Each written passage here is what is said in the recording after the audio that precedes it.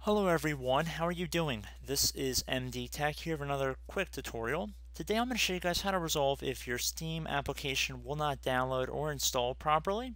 So in this brief tutorial I'm going to be doing a quick walkthrough on how to hopefully resolve this problem. So what you want to do first is close out of any open active windows you have on your computer. So any programs, files you want to close and save out of them. Once you've done that, you want to head over to the start button and you want to left click on it one time to open it up.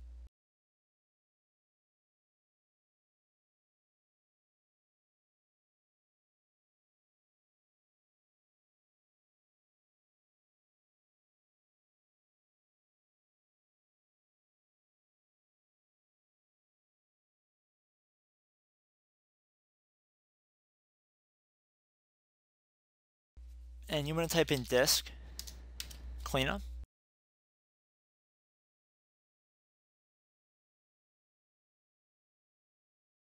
And best match that comes up should say disk cleanup right above desktop app.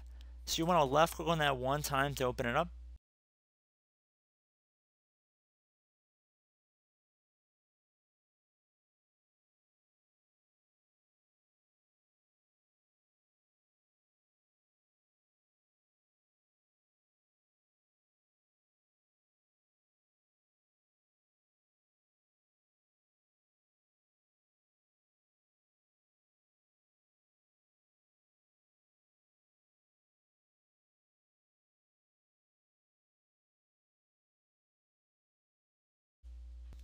Okay guys, so on this disk cleanup screen,